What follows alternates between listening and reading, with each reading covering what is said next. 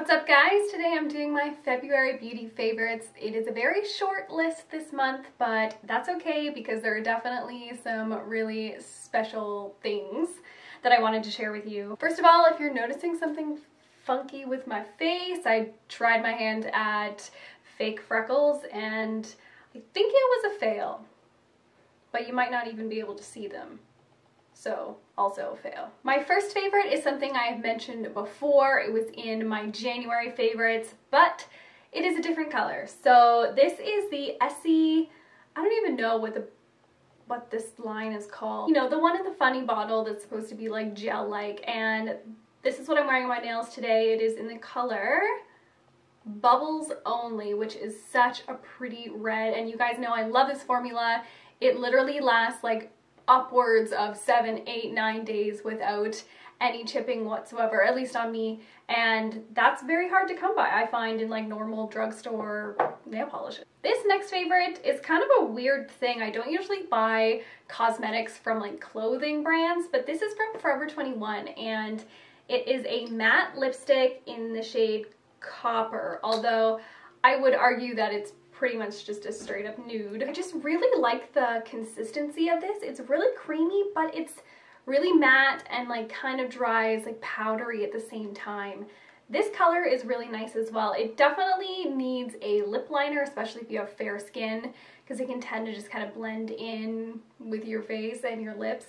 But I really like the color and I'm really impressed with this consistency, so I'm definitely going to pick up other colors. This is a bronzer. It is the Laura Mercier Matte Radiance Baked Powder in Bronze 02.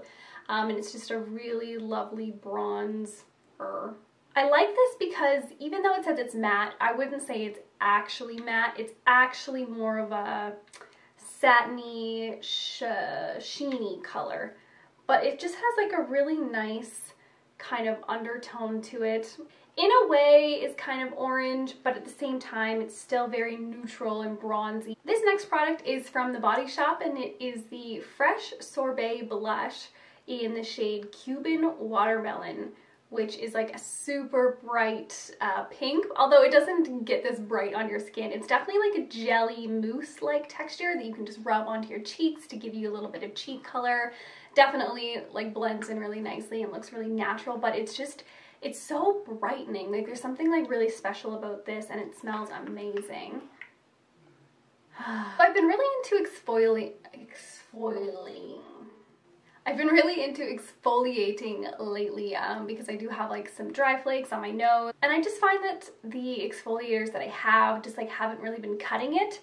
And I remembered that I had this Lush Mint Juleps lip scrub, and it's just basically like a sugary, basically just feels like sugar. And what I've been doing is like scooping a little bit out and mixing it with like a very creamy moisturizer, and I've just been like exfoliating with that. And I'm not sure if you're supposed to. Lush is like a pretty safe brand, I would say. I mean, I guess if you're putting it on your lips, it's probably safe to put on your face, but because like the sugar in it is so fine and I can kind of customize like how weak or strong I want my exfoliator to be, I love this. It's been working really well. Plus it has like a little bit of peppermint oil in it, and it just like makes my like face feel really, really fresh. This is a hair product. This is the aphoegee Keratin and Green Tea Reconstructor. Basically kind of like a after shower spray you can put in your damp hair. At least that's how I use it. At first I wasn't really that impressed with this. Used it a few times. I was like, I don't really know if it did much.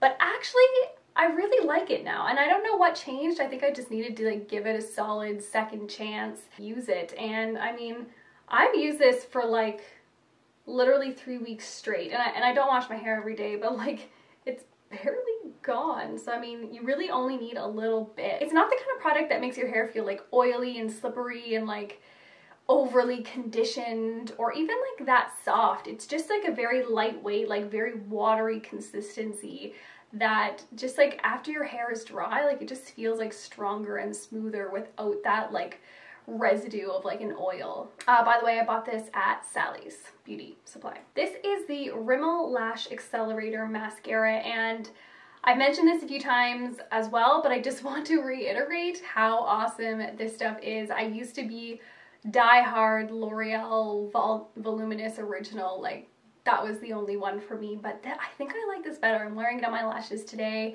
and I really like it because it doesn't flake off. And I find that sometimes with the L'Oreal one, it can flake off near the end of the day, but this one always looks really good at the end of the day, like just as good as if I had just applied it. But I just really like the wand. It's small but mighty, and it just gives you length and volume and really, really black at the same time. This is the Revlon Color Stay foundation, and this is such an oldie for so many people. Like, this is like the OG of like foundations on YouTube. And even though it's not my absolute favorite foundation, I just wanted to give it a quick little mention because I have and had the old version before they came out with a pump, and I feel like they really did change their formula when they added the pump to the packaging, because this one is so much smoother and like thinner in consistency but still has the coverage.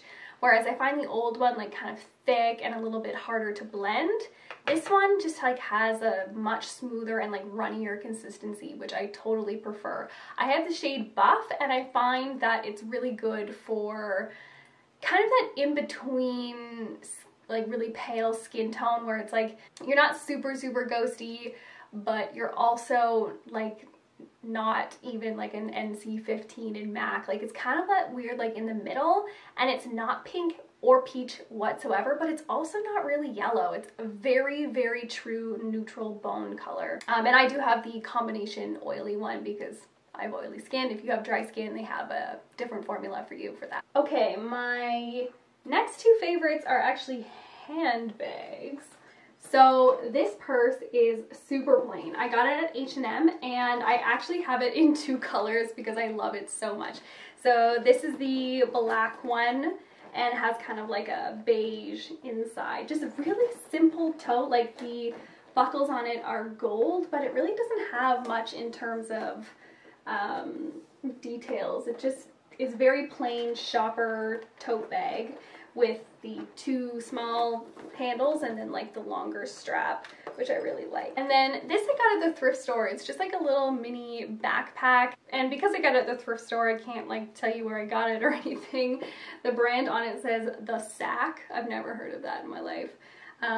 But I just love the idea of like a tiny black backpack. I pretty much use it as my purse when I'm like going out anywhere. It's just so comfortable and so easy. Anyway, that is the end of my February favorite. Please give it a thumbs up, and you can always subscribe if you want to see more videos from me. I do new ones every single week, and I will see you in the next one. Bye guys.